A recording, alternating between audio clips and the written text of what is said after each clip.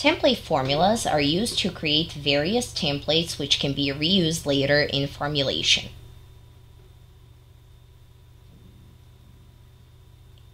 Animal groups and animal breeds can have the same base formula, a formula that is used as the origin for other formulas. For instance, all animal formulas for the group named X always have the same requirements. Similar dry matter requirements, same crude protein, crude fiber, ash, energy, and similar nutrient requirements. Or, when we create a formula for a specific client, we always have similar or same raw materials. For example, for client A, we always put wheat, corn, barley, sardine meal, soybean meal, and other raw materials.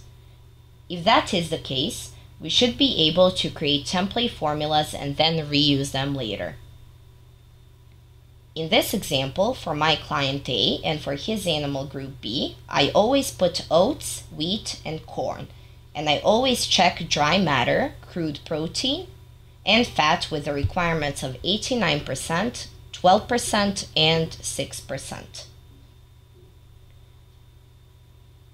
And that is my code, template CT1001, with the version 1 and name template for client A.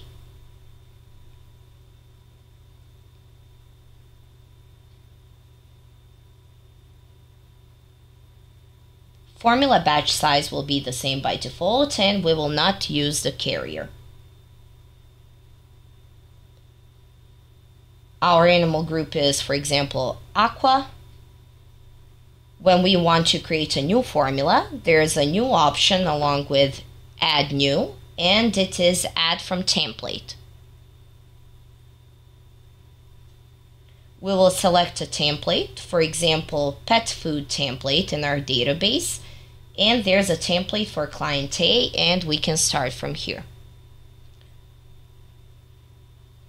We have a base formula to start with. We can now add a new name because this is a full formula and not a template anymore. We can add a new code and new name and save it as a completely new formula. For example, code 1001 with the formula ABS. When we save that formula, it appears in the database and on the dashboard. That is how we can create a template and use template formulas.